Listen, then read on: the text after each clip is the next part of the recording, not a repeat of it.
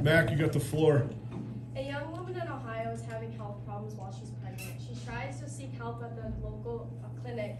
Unfortunately, she previously sought care there and has a $100 copay out of pocket. Right now, she does not have the money to pay that $100 out of pocket, so the clinic will not see her. Eventually, she sees care 30 miles away, but unfortunately, it's too late, and both the baby and her die. Cases like these are very common in the world today, which is why the U.S. must have a universal healthcare system. More and more wealthier patients are getting more healthcare rights and treatment, and everyone needs the same amount of care, which ultimately leads to longer life expectancy. Health is not a right, it's a privilege, which is why the U.S. needs to have a simple solution and produce a program that involves the government paying for all healthcare services by using our everyday taxes. Seeing the hospitals today in America show us more and more wealthier people are receiving more healthcare rights and treatment. Actually, the head of Hospital Worker Union confirmed that wealthy people get preferential treatment and regularly jump the line of healthcare at the Hospital of Los Angeles and across the country.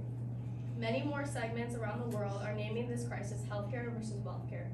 And most people, wealthier people get higher on the organ donor list. A doctor from the UCLA Healthcare Institution brought forth information that confirmed that favor of the wealthy. The doctor explained that the Capital and Maine News Group, we have one healthcare system for only 1% of everybody else. In addition to wealthier people receiving more treatment, everybody needs to get the same amount of care, which ultimately leads to longer life expectancy. According to the regression model, the more sanitary vaccinations, examines, and associated with significantly increased life expectancy. Everybody getting the same amount of healthcare means no wealthy person gets higher on the donor list, the wealthier people do not get all the good medicine, and the wealthier people do not take away the good doctors from others. With these things not a factor in everyday life, more people are able to live longer with the same amount of healthcare. One of the biggest and strongest topics in healthcare right now is a privilege. We need a system that works not only for millionaires and billionaires, but for all fellow Americans.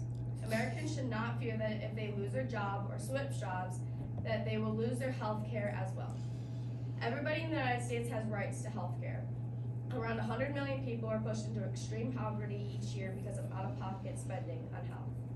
Imagine if you just got laid off from your job because you hired too many workers recently and you have been there the longest. Your job just paid for a health care plan which helped you cost of your daughter's cancer treatments. But now that you do not work there, you have to pay all out-of-pocket money for her treatments. You start to run out of money, you start to sell things that eventually you lose, and you lose your house because you cannot keep up with your monthly payments. With that in mind, I have a simple solution. A program that will help any patient in need and enforce that no doctor is allowed to turn you away. This program uses our tax money and uses it towards universal health care for all Americans.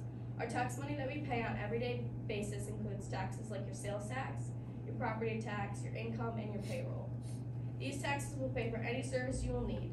The only product you will have to pay out of pocket for is your prescriptions, and even your insurance will have a discount on that. The government will be paying 74% of your health care bills. Without my plan in place... Wait, I missed 74%? You yes. said, okay. Without my plan in place, many more Americans will be pushed into extreme poverty. Many more people will be pushed down the donor list because of wealthier people. But just imagine if the girl in Ohio had the option to universal health care. Her baby and her would have received the treatment they would have needed, and so many others. With these things in mind, the United States must have a universal health care system. So more and more wealthier people do not receive better treatment.